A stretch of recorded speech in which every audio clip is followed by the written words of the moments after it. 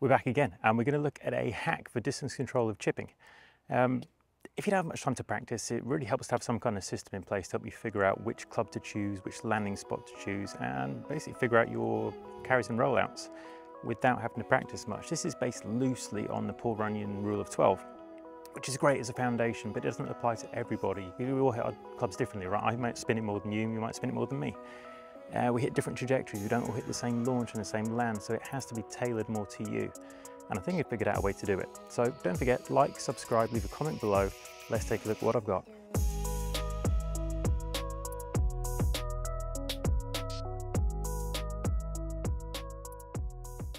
Step one is to figure out your 50-50 club. So what I'm going to do is pace off from this set of balls to the flag, then back, find a midpoint, mark it with a T. So we've got 1, 2, 3, 4, 5, 6, 8, 9, 10, 11, 12, 13, 14, 15, 16, 17, 18, 19, 20, 21, 22, 24, 25, 26, 27.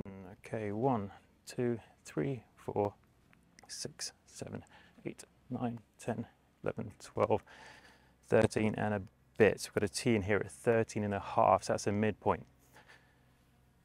What we need to do now is figure out which club carries to that spot and rolls out the full distance.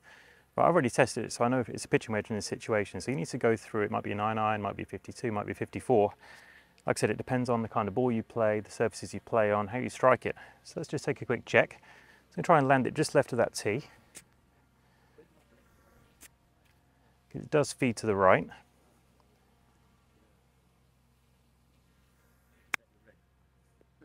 Just a little short on the carry, so it's not going to feed down.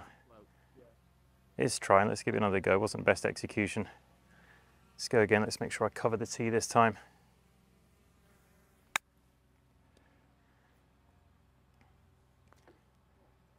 Okay, flag stopped it, wasn't struck well.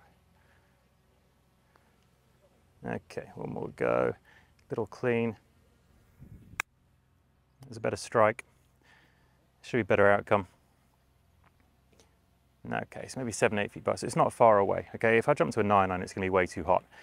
54 for me, which is my next club, it's going to spin too much and dig its heels in. Right, so what do we do with that information? Well, we'll leave the pitch wedge behind for now, and we'll start to look at these other positions.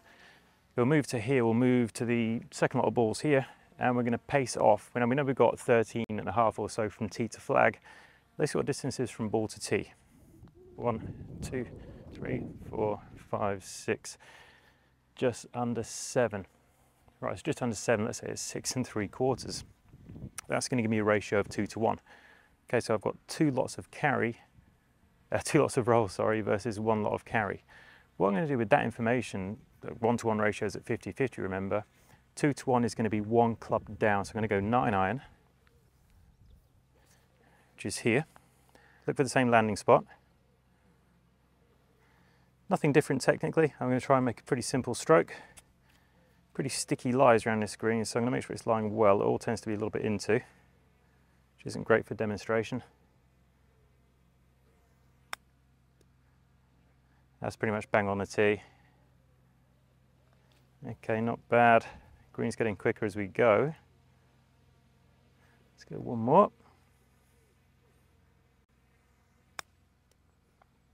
Slightly short of the tee, but a little bit better. Micro adjustments as the green gets quicker. That's dead on flag high. Let's go forward another set of balls. We're going to divide it by half again. All right, so we've now got 1, 2, 3, just under 4. So that's going to be a ratio closer to 3 to 1. So my 1-to-1's back there, remember. We had 2 to 1 down one club, 3 to 1's down another club, so we go at 8-iron. 8-iron landing just at the tee. Simple stroke.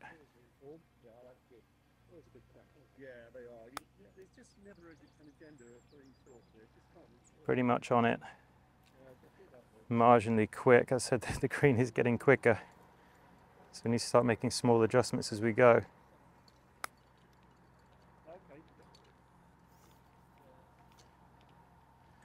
Because I've placed that tee about 2 steps onto the green in preparation for the video.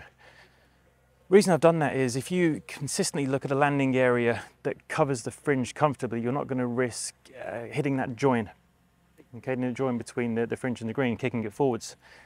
And usually the green is maybe better as you go further onto it.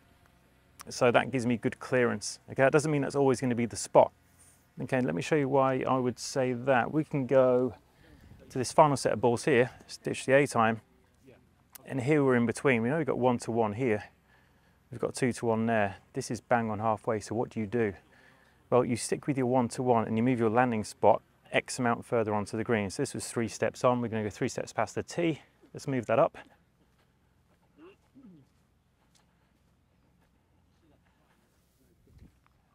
Two, three.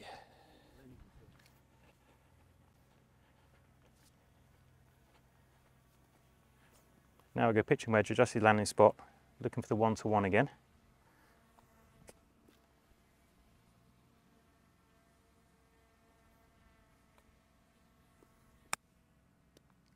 A little short of it, but not bad.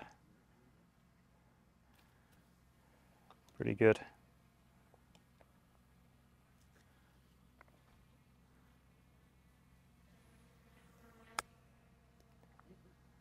Came up well short of it there, so you see it grip. Maybe 7 or 8 feet short. So hopefully you get the idea, right? So the baseline, or the starting point, is get your 50-50. Then get used to starting to pace things off. As you get good at it, you won't need to pace off anymore. You can pretty much eyeball it. Choose a landing spot, a good 2 steps onto the green if you can, and then figure out the ratio needed from there. Okay, so when you move 1 step away from 1 to 1, which should be 2 to 1, you go down a club. 3 to 1, down another club. 4 to 1, down another club. Your start point is crucial though. I said it won't be pitch wedge for everyone. It won't be 9-iron for everyone. It won't be your sandwich. It's going to vary, so you need to figure that out first. For me, that's why the rule of 12 kind of falls down a little bit. Now, adjustments you need to make. If this was downhill, I'm going to play things slightly differently. Obviously, I'll probably move my ratio up at least a club. If I'm going uphill, I might be tempted to move it down. So let's say we had our 2 to 1 over there, but it was uphill. I might go to my 3 to 1 club and choose the same landing spot.